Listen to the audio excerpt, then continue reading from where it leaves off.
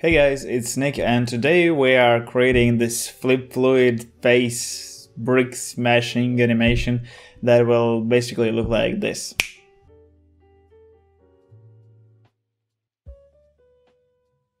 Alrighty guys, so it's fairly simple Houdini project, but there are a couple of tricks I really want to describe or share with you today.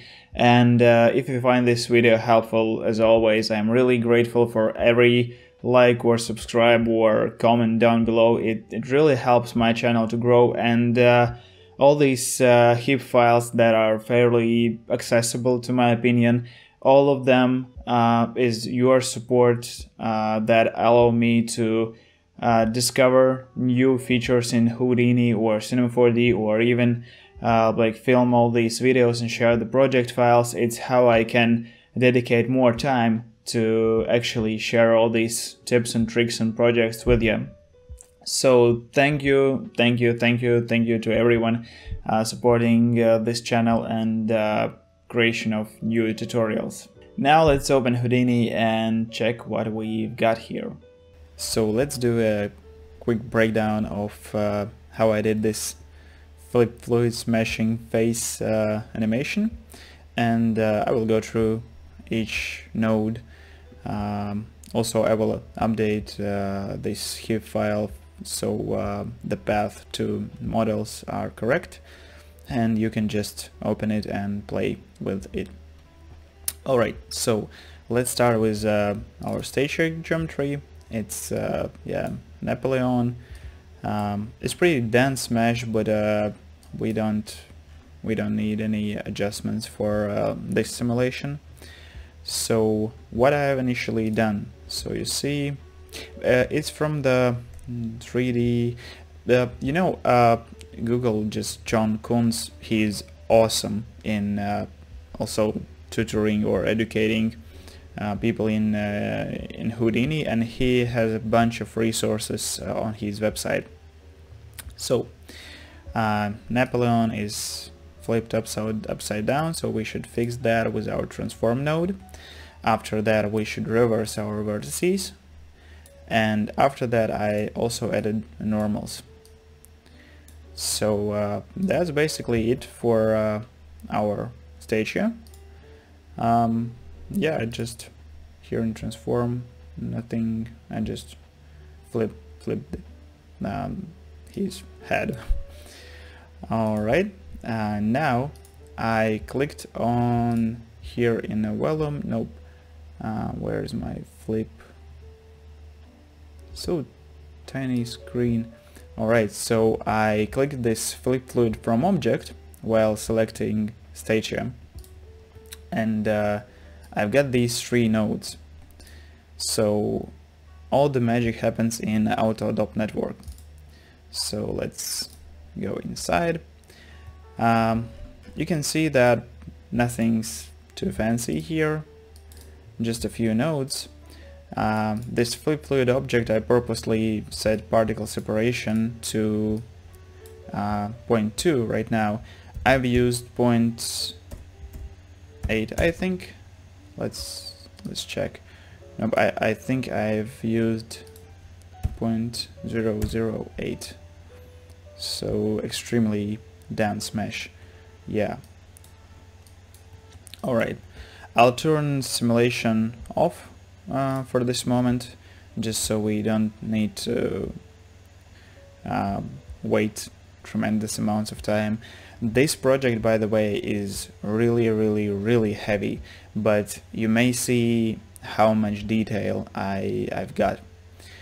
Alright, so here in flip fluid object, what I've done actually. So I ticked closed boundaries. Basically this big boundary cube is fixed. Then initial data, I set the sub path to our stage here. Then in physical tab I set viscosity to 5, just so we don't have any like small splashes, like if it would be pure water. Yeah, so you can play with this parameter. In the flip solver, so I increase substeps to 4, min substeps and max substeps 4. I learned that from the Entagma tutorial, and these substeps pretty much work for any kind of detailed particle simulation, fluid simulation. In the particle motion tab, I added ID attribute. This is for timing, so we can get this cool looking slow motion effect. And also in the particle motion receding tab, I turned off recede particles because we don't need that. We just have our statue built with liquid or filled with liquid, and we don't need any receding. Alright, then I added static object. Static object is our brick. I've checked use object transform and create active object. After that I just placed static solver and wired it into the merge node. I always tell that because I've literally wasted I don't know 2 or 3 hours back in some time when I plugged in the merge node. I plugged the flip solver to be the first one and static solver to be the second one. You don't want to do that. Static solver should be always the first one, and after that go the flip solver. After that I disabled the gravity. Actually we don't need that, so let's delete it. And yep, that's the output. So now we should go into the Statia fluid. So here is basically we are meshing our particles and exporting alembics. Here in the import Statia, you will have this .import.io node. I baked the cache. There will be a bunch of nodes, just delete them. You just need to like use this import Statia node, and then I mean if you will be doing this from scratch on your own, I don't think that I should cover all the process from scratch because it's just a breakdown of my already done project. But yeah, the compressed cache is basically what we are doing here, the main node that will save us a lot of time. So yeah, I'm baking all the particle dynamics. So yeah, blah blah blah. Here will be write files, and you just click save to disk, and yeah, now it's load from disk. It's loading cache data. Our time node. So what I've done here, I've just tell the frame 20 it's playing back normal speed, and after frame 20 it's, let's just wait.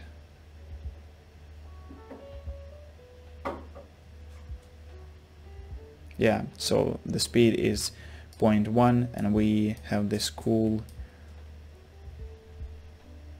splash.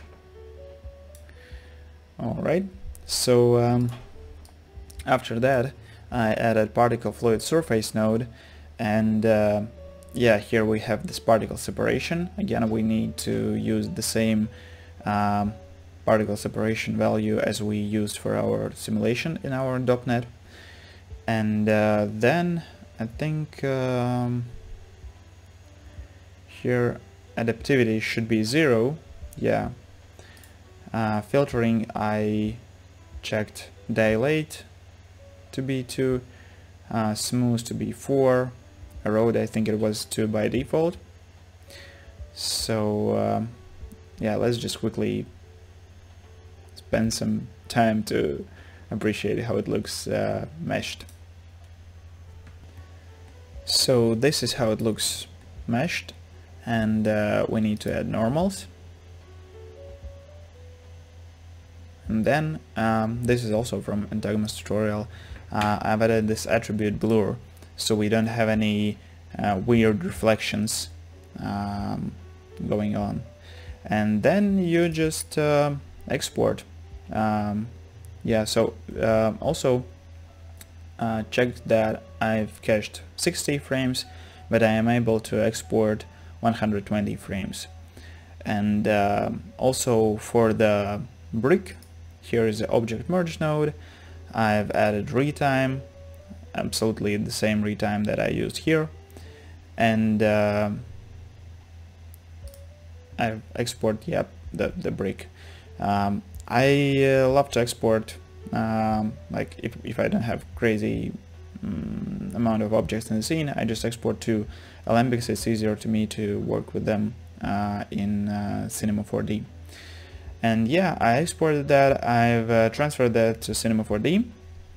I've added 2 area lights, and I added subsurface scattering or specular material, added a bit of roughness, and that's how I got that like jelly looking bluish tone of this stadium.